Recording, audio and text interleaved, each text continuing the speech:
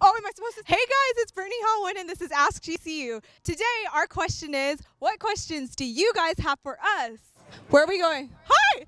Do you have any questions for us? Do you like campus? I love campus. Hi! What's your favorite thing on campus today? Ooh, I think it had to be Chick-fil-A. It's Chick-fil-A. That's Chick-fil-A. Chick-fil-A. Chick-fil-A. Chick-fil-A. Every day except for Sundays.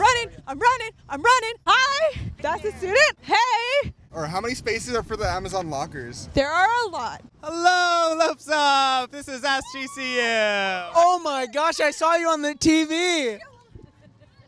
Hey guys! What's going to be the funnest part of Welcome Week? Ignite, glow, eating a bunch of food. Okay, we're gonna find a room. Bobby the freshman. Hey.